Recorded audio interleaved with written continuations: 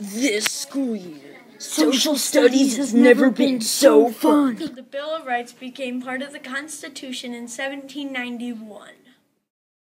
This amendment gives people the right to follow any religion or no religion at all.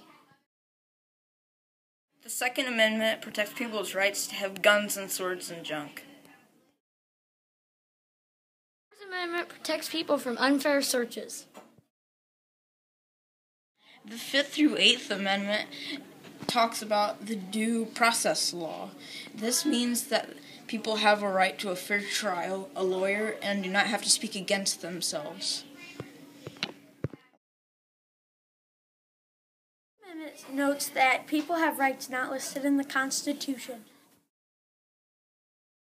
The amendment says that the government can only do things listed in the Constitution.